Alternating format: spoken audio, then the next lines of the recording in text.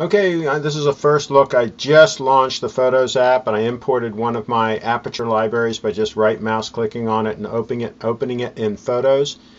And pretty cool program. I'm in the edit mode right now and I'm going to show you how quick and easy it is to do some things here. I'm going to click on the retouch, which I do this occasionally. Let's get rid of that little like mole or freckle or whatever that's on her skin there. So let me make my tool a little bit bigger. Yep, that would cover it. So it says option click on the source area, so I'm going to use this as my source area. Option click and then bam, gone, just like that. And really I do very little post-processing to my photos. I usually do a little cropping, do a little bit of exposure, maybe get rid of a pimple or something like we just got rid of that mark on her skin. And it has this auto enhance feature here. Bam, that really did a nice job.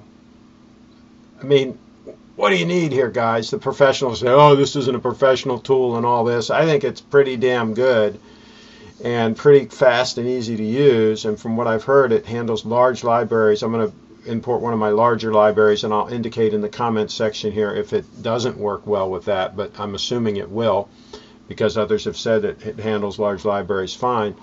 Very fast, very easy. Click done, get out of this edit mode. And you just use your arrows to go from one photo to the other. And again, if I wanted to do a little crop on that, I could. By the way, it did bring in the crops from Aperture that were there. They're still here. And so it brings your Aperture library in nice and clean.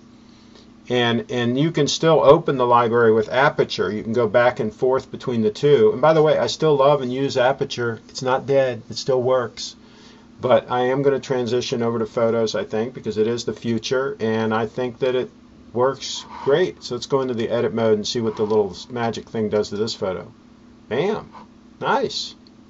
Nice. So anyway, let me know what you think. If you use Photos, what your first impression of it is. And let me go back to, let's see here. This shows you all the photos in this little set. Okay, and then if you went to albums, it would show album. Of course, I don't have much in here. This is just a small little library that I brought in of just one little shoot. Shared, iCloud sharing, projects. This is if you want to do like a book. It seems very intuitive. I mean, no problem at all. I think that you're going to have some good luck with it, and I think for most people it's going to work out great. Let's use the magic tool on this one. Bam. Nice. Makes it pop a little bit. I like that. Alright, so let me know what you think about Photos. Are you going to use it? And if not, why not? And what other option are you looking at? I think this is a lot prettier than Lightroom. Sorry guys. Carry on. Please subscribe to my channel.